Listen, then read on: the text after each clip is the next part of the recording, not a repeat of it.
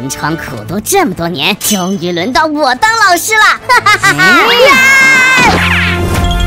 哎，不对，我现在可是老师。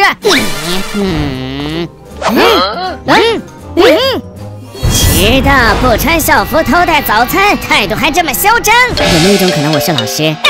同业40年，你这样装老师的学生我见多了。不好意思，实在是长得太年轻了。怎么跟我想象的当老师不太一样呢？有猫腻。我们错了。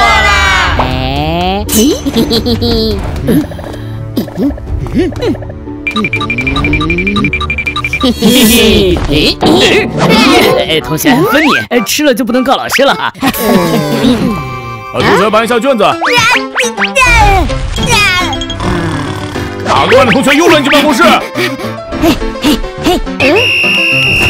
哪个班的？自习课跑出来的是吧？不说了，我是老师啊！都认不出我是老师。第一次旁听公开课，我得摆出一个成熟认真工作的老师的姿态。下面请一位同学上台解一下这道题，就这位同学吧。我？同学，你表现得太好了，今天课上作业你不用写了。